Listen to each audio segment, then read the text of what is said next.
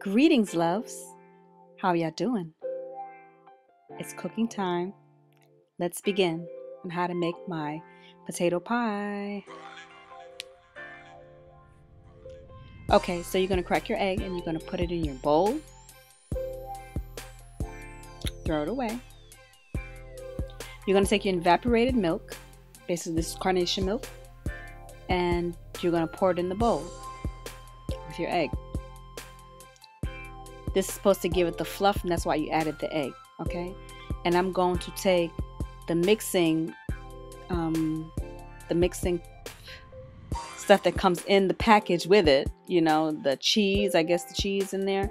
You mix the mixing powder, and now you're going to mix it. Mix, mix, mix. Keep on mixing. Keep on mixing. Sorry for the mess.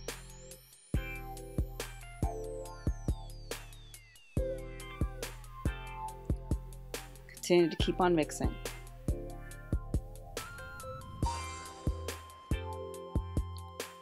So once you've got it mixed to where you want it, what you're going to do now, you're going to take your cooking spray, spray it inside your bowl, your cooking bowl, and now you're going to put the potatoes in there after you've boiled it and everything and got it to where you want it to.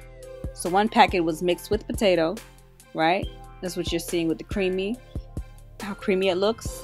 And then the other pack was mixed with the carnation milk and the egg.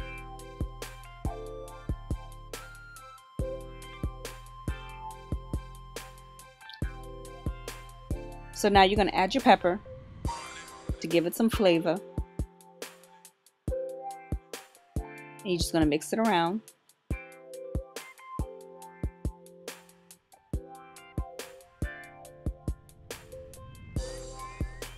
Now, what you're going to do is you're going to pick up your cheese and you're going to cut it, your block cheese, because that's what I use.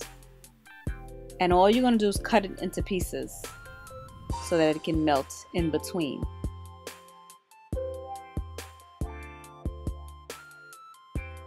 It's your discretion on how small you want to cut it, but I like to cut mine small enough.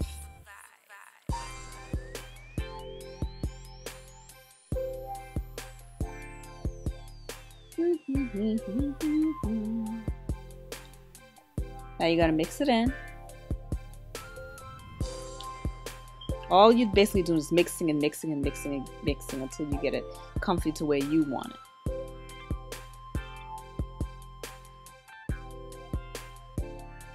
Keep mixing, keep mixing, keep mixing.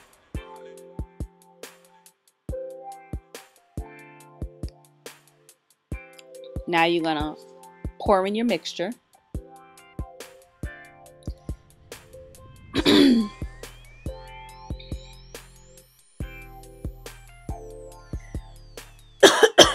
Excuse me. Mix it in real well.